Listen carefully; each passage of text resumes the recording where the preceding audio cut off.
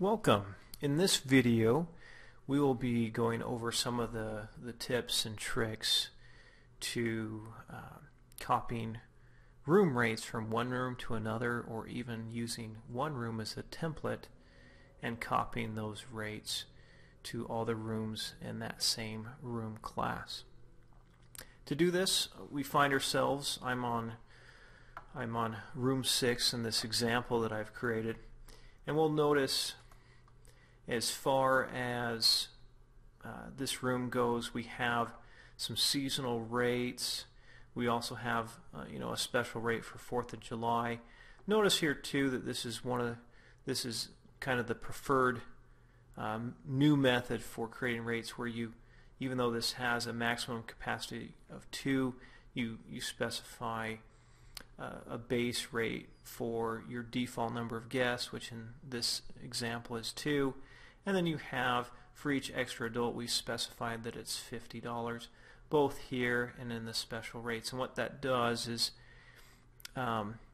if we have 4 guests in that room, it automatically would add $100 extra based on the rate for when they are staying. Now the challenge is it might have taken a couple minutes to set these up here, to think through them, and in reality, if we go and we look at room 7,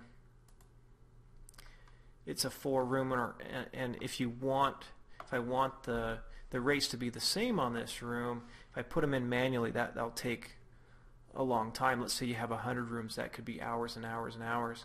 So we don't want you to do that.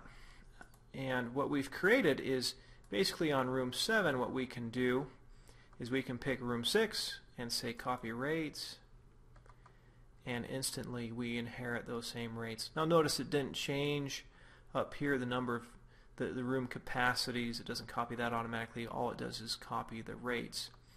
Now if you are new to ResNexus and you're creating rooms, you can create one room, and then you can basically tell us to copy that room. And let's say you have 4 rooms of the same type, you'd create one room, and then you'd say create me 3 more copies. You'd click this and you'll instantly get 3 exact duplicates of that room. You'd go in and change the name and the description a little bit, and then you're really good to go. So that makes it easy to set up rooms and rates within ResNexus. Now we copied on room 7, we copied over from room 6. I'm going to go ahead and I'm going to blow away all these rates real quick on room 7. Now notice we will get an error saying, hey, you are missing rates. And that's a big deal, because if you don't have rates, you can't really book the room online or by phone. I'm going to go ahead and just add in a bogus rate again. And so room 7 is back to being different from room 6. Now let's say that now in this example, this room belongs to a room class.